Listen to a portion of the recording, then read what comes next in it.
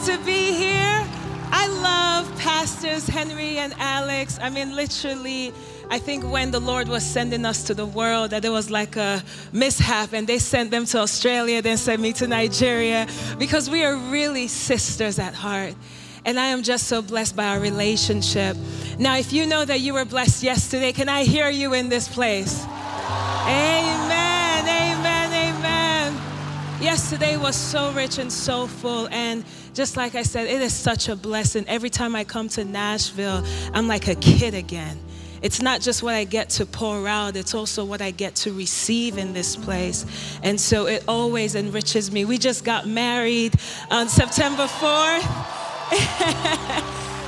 And, you know, there are many things they don't tell you about getting married. Like how saying husband, you have to get used to it. That is my husband. There's some days that you forget to wear your wedding ring, like today. But it is a blessing. It is such a blessing. You know, we're going to be, while you're standing, I want us to read just the word of the Lord, and then we're going to pray, and then you be seated. I am really thrilled about what God is going to do in and through your life. Even as the Holy Spirit gave me this word, it really also ministered so greatly to me and exposed areas in my life that the Lord is requiring a deeper level of surrender.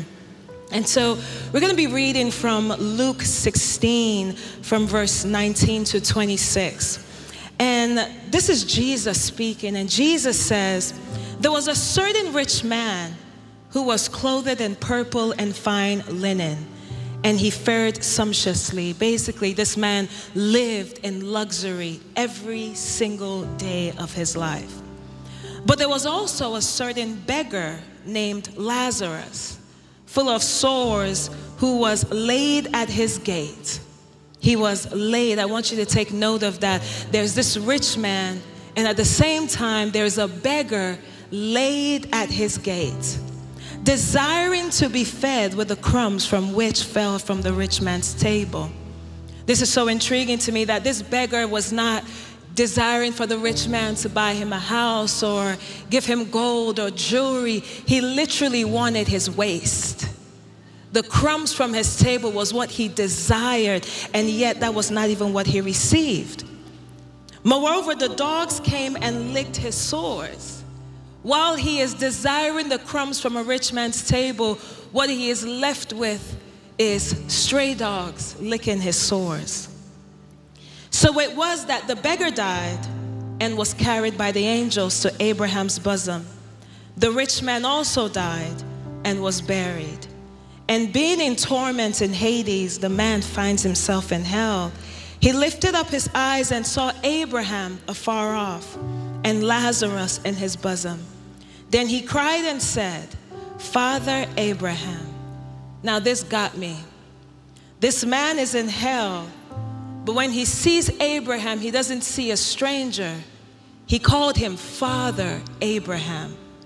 Now, as descendants of Christ, we are children of Abraham, because Abraham is the father of faith. And when this man saw Abraham, he calls him Father. This was not a man that was a stranger to the faith, but yet he found himself in hell. He says, "Father Abraham, have mercy on me, and send Lazarus that he may dip the tip of his finger in water and cool my tongue, for I am tormented in this flame." But Abraham said, "Son," this really trips me out. He calls him Father, and Abraham responds to him as a son.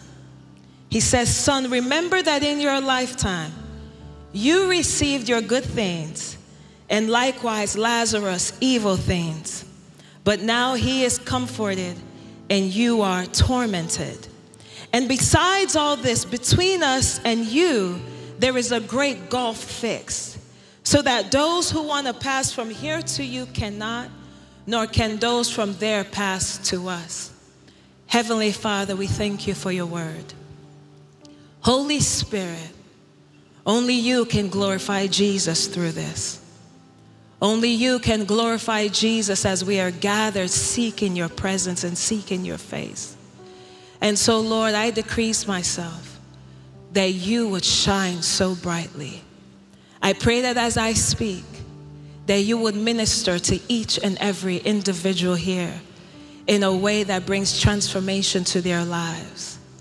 Holy Spirit, glorify Christ. In Jesus' name, amen. You may be seated. You see, in this scripture, we see this rich man asking Abraham to send Lazarus to just put the tip of his finger in water, that it will cool his tongue. Now, you might be wondering, what is water doing in heaven, right? It's not like people are in heaven and they're going for jogs and hiking and they're thirsty. This man was not asking for water the way that we know water. You see, I love God so much because everything in creation is such an expression of something in the spirit. And one of the deepest connections we see is this relationship with water and the Holy Spirit. Yesterday, Pastor Henry was highlighting some of these things. We go all the way to the book of Genesis, and we see this relationship between water and the Holy Spirit. At the mention of the Holy Spirit, it was connected to water, that the Spirit of the Lord was hovering over the face of the deep. And that always intrigued me, because I'm like, the first thing that God spoke to was, let there be light. The first thing that he spoke into existence had nothing to do with water, but yet where the Spirit finds itself was to be hovering over the waters. When the Holy Spirit comes upon Jesus, the first thing that happens before that took place was Jesus literally just got baptized in the water. And as he was coming out of the water and in prayer, the Bible tells us that the heavens opened up and the Spirit of the Lord came upon him. We continue this journey. Jesus would say that whoever believes my words, out of his belly shall flow rivers of living water.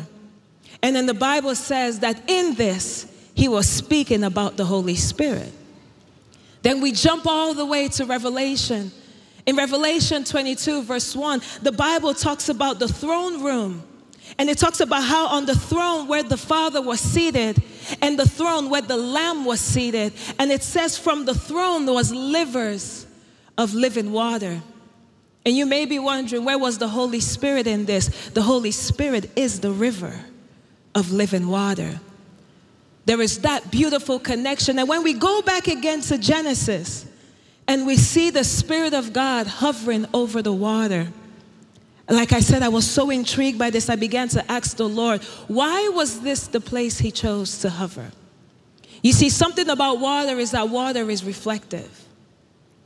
It is almost as though when the Holy Spirit was hovering, he was seeing himself. Not because he needed to do a touch-up, right? He said, look, before the big day of creation, let me get my hair right, you know? He wasn't looking at his image in the water because he needed to see himself, but the water was a representation of his essence. You see, when we look at creation and when we look at earth, if water stopped to exist, earth as we know it would perish. Water gives life to humanity, and the Spirit gives eternal life. It is such a beautiful description of the work of the Holy Spirit in us. But what is all of this? What does all of this have to do with this text about this rich man? And he was not in hell because he was a rich man. Because the very person that he was looking at, Abraham was extremely wealthy. He was not judged because of his riches. But yet this man is asking Abraham, could you send Lazarus to just give me some water? What the rich man was looking for was the Spirit of God. He said, I am in torment. And the only thing that would save me in this place is the Spirit of God. But then Abraham says, even if we desire to, there is a gulf fixed between us. Because this is not the place where you seek salvation. That was supposed to happen on earth. On earth is where the Lord said that he will pour out his Spirit on all flesh. This is not the place that you do this. But what this man did not realize is that during his time on earth, there was something connected to his obedience with Lazarus that would bring him to the place of surrender with the Holy Spirit. You see, the Bible talks about eternal life and eternal death. And when I was younger, I used to think that this idea of eternity was something that happens when we go to heaven. But as I began to study the scriptures, I began to realize eternal life starts on earth. Because life is about walking with God. And that is why there is a man named Enoch in the scriptures that the Bible tells us that Enoch walked with God and he was not. He walked with God in a way that was so perfect that God did not even need him to see death. He just transitioned him. Because what life is about is walking with God. Not just having knowledge of God, but walking with the Lord. Because Satan has knowledge of God. The demons know who Jesus is. They have knowledge of him. Even when Jesus revealed himself, the demons will look at him and say, what have you come to do with us? But they didn't walk with him. Judas the Iscariot, he had knowledge of Christ, but he didn't walk with him. But then you have a man named Peter who walked with Christ. Because you see, when you walk with Christ, there is intimacy that is developed. And in intimacy, you begin to share the burdens of God. God begins to reveal to you the mystery of your life and your identity. Because you see, when God created you, he created an answer. The only reason that God could rest on the seventh day was because of what took place on the sixth day. On the sixth day, he created man. And when he looked at man, he said, this is very good. When he looked at man, he said, this is my strategy to continue working without lifting a finger. When he created man, he said, I could hide my essence in him, and now I could rest. He is still resting because of you. Because when he sees you working, he says, I am working. That is why when the disciples said, Jesus, can you teach us how to pray? And he begins to reveal to them what they should seek for in prayer. And he talks about that on earth as it is in heaven. But who executes on earth? You do. So when the Lord looks at you, he says, you are an answer. You are an answer to the issues that plague your community. You see, God in his infinite wisdom is a master strategist. We have, business classes, and we have all these books that teach you how to win people and how to strategize. But the master strategist is God. He did not send you in the generation that he did, to the family that he did, to the community that he did without reason or without cause. He said, when I sent you, I recognize that you would be the answer to existing or future problems to come. And so when we walk with God, in this place of intimacy, he begins to reveal to us what we were called to speak to, what we were called to answer. You see, when the Bible says that the Lord will pour out his Spirit on all flesh, whenever there is the need to pour out, something has to be cultivated on the earth. We have to create the atmosphere. Because one thing the Holy Spirit is attracted to is atmosphere. It is the reason that even before we speak or we minister, we worship. Because we want to create an atmosphere for his presence. That's why the Lord even talks about he enthrones the praises. Because when there is an atmosphere that honors and glorifies him, he is attracted to it. And so when the Spirit wants to pour out himself, when water wants to pour out, the Lord is looking at what atmosphere have you created. You see, Lazarus and this rich man, what the rich man did not recognize is that Lazarus was his assignment. This rich man did not recognize that this poor man, full of sores at my gate, is actually my assignment. Every single day, this man walked by him, ignored him. And I began to ask the Lord, why did he do this? Because number one, this is a sign that this man was not walking with you. He had knowledge of you, but he was not walking with you. Because when you walk with Christ, it requires a deep level of surrender and sacrifice. And the Lord began to reveal to me that it was not that this rich man was selfish. Because, I mean, it's not that Lazarus was asking anything mighty of him. Lazarus literally was longing for the crumbs on his table. It was not that this rich man was judgmental, that he saw Lazarus and maybe he was like, you are so lazy. Look at what you're doing with your life. He wasn't judgmental. But it was that this rich man, when he saw Lazarus, he was indifferent. He was numb to it. He had no sensitivity. And what the Holy Spirit began to show me is that many times we are like this rich man. Because Lazarus in his eyes was just another beggar. How many times do we look at the world that we live in, and because of social media, that everything is brought to our table, the crisis that we see in our home, we just look at it as just another issue. It was just another shooting that happened. It was just another murder. It was just another kid that was trafficked. And we go about our lives as though we are not called to be answers. I love yesterday when Pastor Alex was sharing about the ministry of the people that even tell you the stories of martyrs and how they are so overlooked because it's just another country that is against Christ being glorified. How many issues in life have we seen as just another problem because it's so common to us? But the Lord began to show me that in this season, He is calling you to the problems at your gate. It doesn't matter how common it looks like in the world, but there is something that has been brought to your gate. I love so much when Pastor Henry was sharing the other day, when he talks about how when he encountered Christ, he was working at that grocery store. If you were here yesterday, the buy low. It was so cheap, the grocery store, that even the name was cheap. You know, they didn't even spell it out properly. They just put B-I-L-O.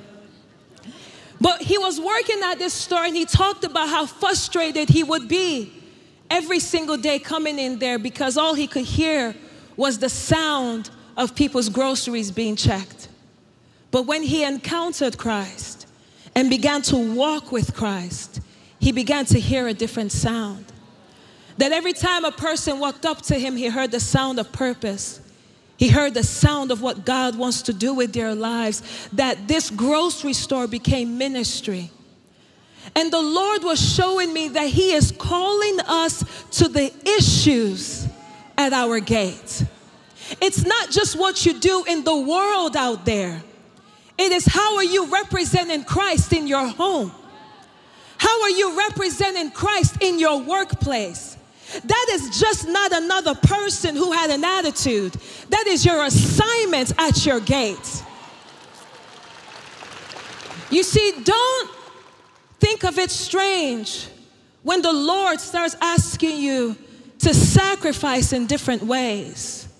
When He starts telling you, you know what, I don't want you to travel as much because I want my Spirit to fall in your home. And if there is no one to cultivate the atmosphere in your home, the Spirit is not going to fall. There's some of you that the Lord, even though you've been praying and asking, God, I just need a raise at my job. I'm actually looking for a different job. And the Lord is saying, but what about that person that literally you see every single day that has an attitude?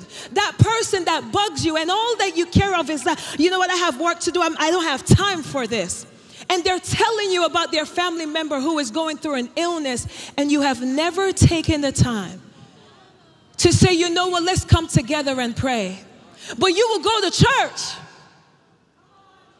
and when there is someone that needs healing, you are quick to stretch your hands. You say, I want to stand in agreement, but the Lord is saying there are issues at your gate. And it is not what you do out there that matters as much as what you do at home. The places that He has already positioned you. You are complaining about, God, I want to move from this area. But you don't recognize that your neighbor is your assignment. You have not even met the neighbor. They see you in the elevator, they smile at you, and you are just focused on the things that you have to do. And sadly enough, you might be on the way to an outreach event. You're on the way to serve somebody, but your neighbor is trying to say hi. But you don't have time for your neighbor because you are going to serve the Lord. This is deception. Because what is at your gate is what God judged Lazarus by. You see, Jesus did not tell us the story of Lazarus and this rich man. He did not give us a recap of what this rich man did with his daily life. That was not what He judged him by. This man may have been generous to people. This man may have done amazing things in his community, because the Bible said he lived in wealth every day. He may have built houses for people, but what he was judged by was the person at his gate. What Jesus was looking at was the person at his gate. This is the reason that even biblically, the Lord judges priests according to how they raise their children. That you will see a priest like Eli, and his judgment to no longer be used by the Lord was connected to how his children were raised. It was not about the things that Eli did. It was not that the Lord looked at him and said, wow, Eli, you've taken in Samuel. You've raised him up as a prophet. This is great stuff. Matter of fact, the Lord will tell Samuel what he was going to do in Israel. And Eli was connected to that. He would whisper to Samuel the judgment coming upon Eli, not because of the things that Eli did that affected those outside, but how Eli treated what was at his gate. There is a judgment of the Lord connected to what He has called us to steward. You see, right before Jesus tells this story, Jesus talks about a parable. In Luke 16 from verse 1, He tells the disciples a parable. And He says there was a rich man who had an unjust steward. And He's talking about how the steward was wasting his wealth and his resources. So he comes to the steward and says, you must give an account of your stewardship. But this steward could not give an account because he was wasteful. And the rich man says, no longer shall you be a steward. You see, I believe that when Jesus spoke about this parable, and shortly after He tells the story of a rich man and Lazarus, that the real person who is the rich man is the Lord. And the rich man in the story is the steward. Because you have to recognize that we are not owners of anything. We are only stewards. And everything we have is the resources God has given us to equip us for what He called us to answer. The wealth, the relationships, the children, the church, the community, your story, your testimony, the places you were born, that you are only stewards over it. You are not an owner. And when you begin to see life through the lens of stewardship, it brings an understanding of responsibility. God, how am I handling what you have given me? God, can you show me? Don't let me just do things randomly. The Bible says obedience is better than sacrifice. I just don't want to do random things in the name of God, and he has no connection to it. That is why Jesus could say to certain people who came to him and say, Lord, Lord, we did this in your name. And he said to them, get away from me. I never knew you. You sacrificed in many ways, but none of it was led by my spirit. You never lived a life of obedience. Get away from me. You did many things that were great in the eyes of man. You did many things that were applauded in stadiums and arenas, but they were never celebrated in heaven because we had no part in it.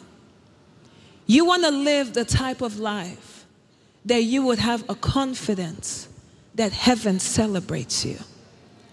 You don't want to get so caught up in the likes of people that God has no place in your life. It is what I talk about when we talk to people more about God than we actually talk to him. We talk to people like, you know, you should just pray, you should do this, you know, all this stuff. God is so good, but you don't really actually create an atmosphere for his presence. You don't want to live a life that seems so sacrificial and the Spirit of God was never involved. What is at your gate right now? Is it your job? Is it your children? Is it your family members? Who is that uncle that just annoys you all the time? And it keeps being brought up over and over again. You see, when the Bible talks about this, Lazarus was laid at his gate. It gives us this idea and understanding, almost like every day, that some people just came and dropped Lazarus at this man's gate because surely that is where his answer will come from. What are the things in your life that bother you? Who are the people that literally you cannot stand? They just annoy you. And you have no choice but to see them every day. You have to hear about them every day. You are exposed to them every day. Maybe it's the city that you were born in. You are exposed to the news that is happening. And the Lord is pulling your heart that there is something I am calling you to do here. And you can't understand it because in your mind you feel like, God, this is moving backward. And he said it has nothing to do with moving backward because I am the God of times and seasons. I can call you out of something in a season and call you back into it in another season because you needed to be equipped. When you look at Moses, Moses wanted to be the hero in a season that God did not call him to be the hero. He tried to deliver the people in a time that heaven was not announcing his name as a deliverer. So it did not work. And then when God called him to bring deliverance to the Israelites, he began to question himself because it felt like I'm moving backwards. I've been here before, Lord. And the Lord says, you have been there by yourself. But now I am going to walk with you there. I don't know where God is calling you, but I'm here to confirm his voice to you. It is not something you should ignore. It is not something you should feel like, God, how could this thing that is so little be the thing that carries the most weight in my life? But this is really the pattern of Jesus. Jesus would say things like, I was hungry and you fed me. I was in prison and you visited me. I was thirsty and you gave me something to drink. And the people would ask Jesus, they said, Lord, when did all of this happen? And Jesus said, whatever you did to the least, you did unto me. There is something in the pattern of God that what you consider least in your life is actually one of the greatest things he judges you by. And so the very thing that you may be looking at in your life as the least thing in my life is my job. The least thing in my life is my neighbor. God, I'm busy. You know, especially in our generation, busyness is like air to us. You know, I'm just busy. I just have so much going on. I don't really have time to deal with this right now. The least thing in your life could be the cry of your child. And it might not be about giving her to somebody else or giving him to someone else for them to deal with their tantrum. But the Lord is saying this is a moment for you to reflect Christ. That how you cultivate this moment would allow the Spirit to fall. Isn't it crazy that many of the great things that we talk about in our lives, maybe the things we learned about our faith, many of them come from childhood. Oh, I used to see my mother do this. Even in a time I didn't like it, I used to see my father do this. My mom would wake us up every time at midnight to pray, and I used to be so annoyed. And I'm like, this is the time to sleep. I don't understand this. And then I would be sleeping, and she would say, wake up. I said, Mom, I'm just meditating. I'm just trying to meditate on the goodness of God. But then now I look back and I'm like, when there are certain things in my life that I need to seek the face of God on, I am now the one who prays at midnight. And so what I'm saying to you is that I don't know what you consider as the least in your life. Jesus did not judge this rich man by all the greatness of his life. He judged him by the least, this beggar at his gate. And the Lord is asking us to man our gates. Because when we cultivate an atmosphere at the things that he has placed on our gates, this is how the Spirit of the Lord is released. This is how water is released. This is how people come to the place of refreshment and being filled with the Holy Spirit because of your kindness, because you were able to pause and speak to someone, because you could take time out of your so-called busy day and pay attention to what is happening around you, because you could sacrifice for the thing that the Lord has called you to do. What you consider least might be the very thing that God calls the greatest thing in your life. I want you to stand with me.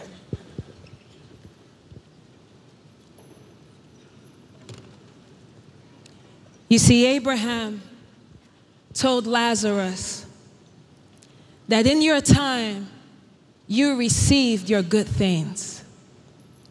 But what I have learned in the Lord is that good things are for good works.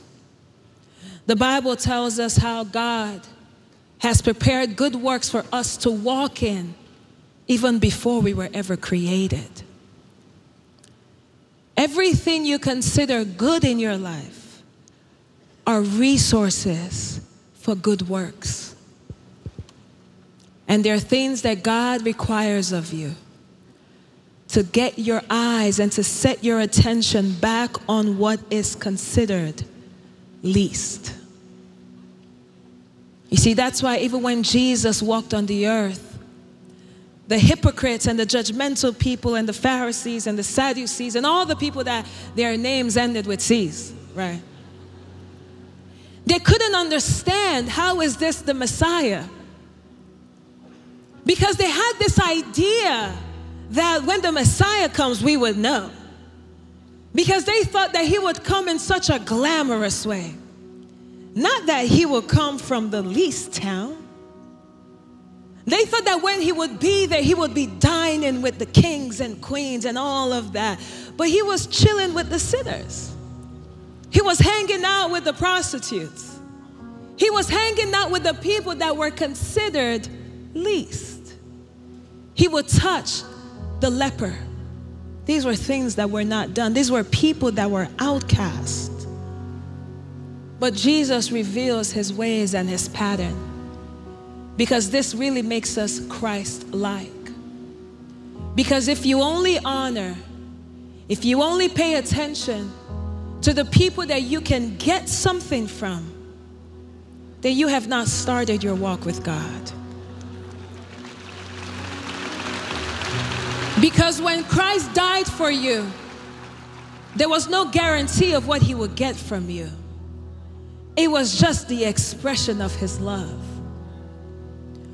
When he was on the cross, dying for the very people that put him there, there was no guarantee that by doing this, they would all come back to my grave and apologize.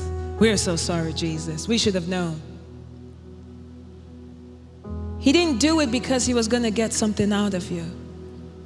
He did it because of who he is. And he did it as a seed that hopefully you will discover who you are. We don't do things because of what we could get out of it. We do it because it's our identity. It's our call. It's our assignment. It's our mission. You don't love on people because it's a random commandment. The commandment reveals something much deeper. When the Lord says, love your neighbor as you love yourself, it's not just because how can you command a person to love? I command you, love this person. The commandment reveals something that is found in intimacy. I remember asking the Lord, Lord, how is it that you just love us in such radical ways? And he says, because I see you. I don't see what you put on. I know who you really are. Love, there's a revelation connected to love. I love you because I know you, even when you don't know yourself. I love you because I see you beyond the layers of your hurt, your disappointment, what society put on you. I see you beyond all of it. And this is the manner God is calling us to look at people and society, not because of what we can get out of them, but how Christ is glorified when they are revealed.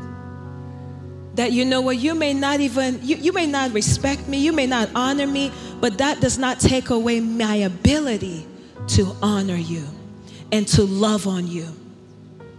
Because there is something that you don't know about yourself that God does. And let my life be the seed that one day God would water in revealing your identity. You see, there is a reason why the Bible says that one plants, another one waters, but that it is the Lord that causes it to grow. And this is exciting when you're just like, God, you know what, we're going to do our part and we want you to just let it grow. But it's also revealing that before God can cause a thing to grow, somebody has to plant and someone else has to water. Environment, atmosphere. Before the Holy Spirit can fall on our nation, before the Spirit of God can fall in our homes, before the Spirit of God can fall in our workplaces, somebody has to plant and somebody has to water.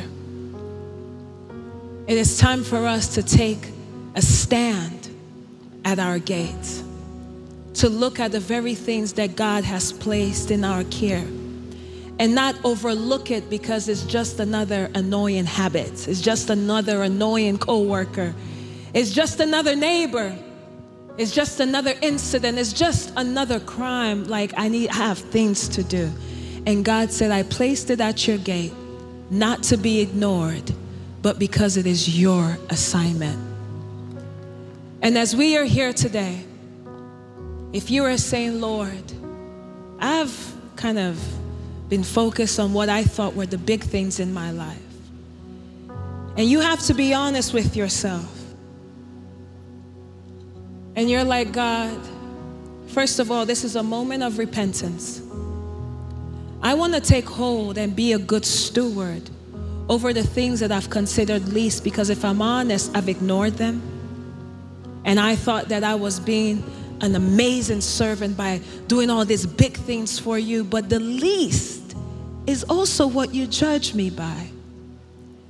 And if you are saying that, Lord, I repent, and I'm coming today in full surrender, that whatever you have called and asked of me to do, Lord, I say yes.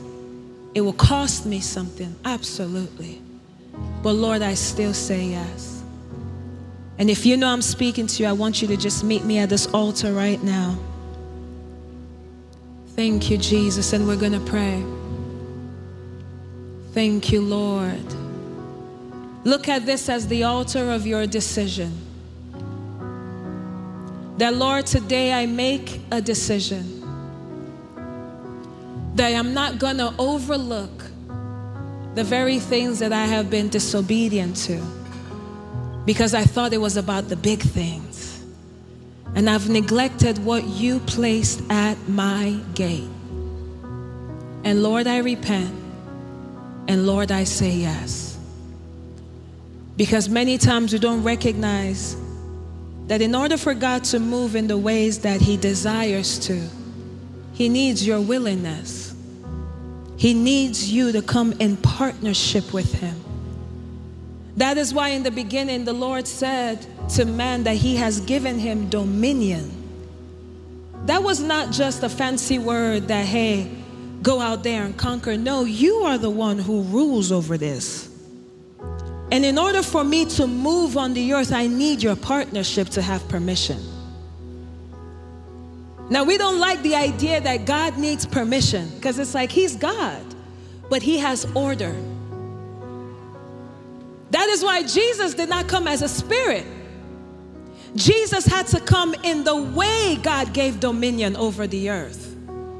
He could have just come down and say, hey guys, you know, I'll be here for some time, then I would just disappear.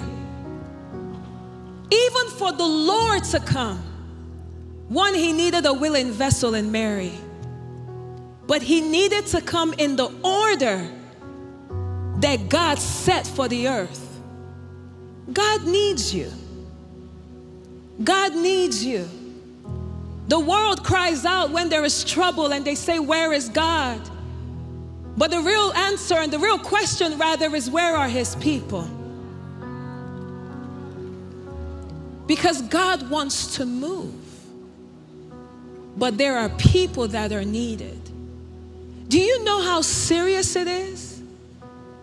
That God would even shut a woman's womb because He had need of it. Samuel was such an intricate part of His plan when it came to the anointing of David, where Jesus would have his lineage connected to.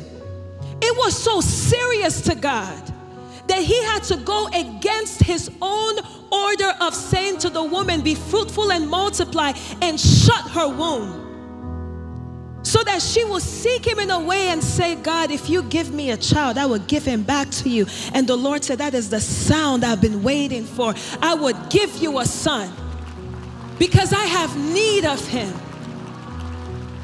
Can you imagine that there was no one else on the earth that God knew that He could entrust the anointing of David to? That a woman had no clue that in heaven there was a meeting about her. And they said for a season, we just have to close her womb so that she will come to the place of sacrifice and release a sound that heaven recognizes. God has need of you. The problems that you see is not someone else that's supposed to solve it. You have a part in playing. You have a part that the Holy Spirit needs in order to fall. You have a part to play. When you read about the Bible, look at it in the eyes of partnership with God and man. Don't just look at the things that the Lord did. Look at the partnership that gave Him permission. Thank you, Jesus. Thank you, Lord. Even if you're up there and you feel like, man, that's a long walk. As you're taking your walk, I want you to start thinking on all the things that God has placed in your hand. All the things that God is saying, these are the things that I actually will judge you by, to be a good steward over. I want you to start asking the Lord, God, give me strategy. Give me wisdom. Show me how to handle what you have placed in my hand, because it came from you. God, I want to partner with you in such a beautiful way, no matter what it would cost. What have you placed at my gate? What have you called me to be responsible to? Holy Spirit, begin to reveal to me the things that I have ignored. You see, because for some of us, your heart may be so callous, but in this atmosphere, because this is an atmosphere that the Lord is attracted to, and the Holy Spirit is already ministering to you. There are things that at the beginning you were just like, no, I'm good. And all of a sudden the Holy Spirit is breaking your heart. He's breaking the walls that have been guarding your heart. Not even guarding, that has been keeping you from your heart. And he says, these are the areas. These are the areas where you have hardened yourself against the voice of God. These are the people that you have hardened yourself against the voice of God. I have need of you there. Yes, I know you want a promotion. Yes, I know you want to move. Yes, I know you have all these desires and all these dreams and all these things, but can you just connect with the season of your life? Because times and seasons belong to God, and your life is revealed through times and seasons. So can you just silence the voice? I loved yesterday so much. Pastor Henry said, don't be so caught up in ambition that you miss the mission. Because you could be caught up in ambition and living a life that everyone applauds, but eternally you are dead. You look alive, you're drinking your water, you're minding your business, your skin is glowing. Everybody says, what's the secret? I just drink a gallon of water a day. I just, drink your water. But heaven does not have any record of you. You see, when Jesus talks about this story, he never said the rich man's name. He said Lazarus' name. But he never says the rich man's name. You see, in Proverbs, it tells us that the memory of the righteous is blessed, but the name of the wicked will rot. The man's name was found nowhere in Christ because he is life. He is the essence of life, and his name was not found in life. So he just calls him a certain rich man. You don't want the world to know your name, and God doesn't know your name. You don't want the Lord to just define you by what the world defines you as. There was a certain musician. There was a certain businessman. There was a certain artist. There was a certain actor. There was a certain fashion designer.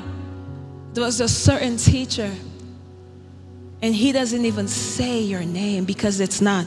Jesus was not being petty. His name was not found in him. Thank you, Jesus. I want you to just lift your hands with me. Heavenly Father, Lord, we thank you. We thank you because you are in this place. Lord, we don't want to live for the crowd and not know you. We don't want to live for the crowd and not be known by you. But Lord, as we come before you at this altar and all around this room, Holy Spirit, reveal to us the areas of our lives that we have considered as least, but you call great. Reveal to us the areas of our lives that we have ignored because we didn't think it was worth anything, but yet these are the things that you have called us to be stewards over. Holy Spirit, we cannot do anything without you. It is in you we live and move and have our being. And so, Lord, I pray that you would give your sons and daughters strategy for what you have placed in their hands, oh God. I pray you would give them wisdom in how to steward their assignment. I pray you would begin to reveal to them the depths of their calling and the mission that you have always known before you even placed them in their mother's womb. Lord, you have need for your people. And we come before you with a yes. That, Lord, we want to partner with you. We want to walk with you. It's not enough to have knowledge of you. We want to walk with you. And no matter what that will cost us, Lord, may we not define success according to man's standards, but we may define success according to your assignment. That when we know that, God, I will be faithful and true to the assignment you have given me, that is success. Because that is where life truly is found, eternal life. So, Lord, we thank you. Breathe on your sons and daughters, that their words and their lifestyle and how they move would release your spirit. We thank you that we would see change in our nation because we have encountered the living God. We thank you, Lord, that we would begin to turn work environments to places of encounter. We would begin to turn our home to places of worship. We will begin to turn our neighborhoods and community and grocery stores and classrooms and bus stations. Lord God, we will begin to turn everywhere we set our feet, oh God. Lord, you gave a word that wherever your feet touches, I have given it to you. Lord, may we understand the weight of this. Wherever our feet touches, it's a place that we can invite the Holy Spirit to encounter your people. Lord, may we be moved by the beauty of partnership.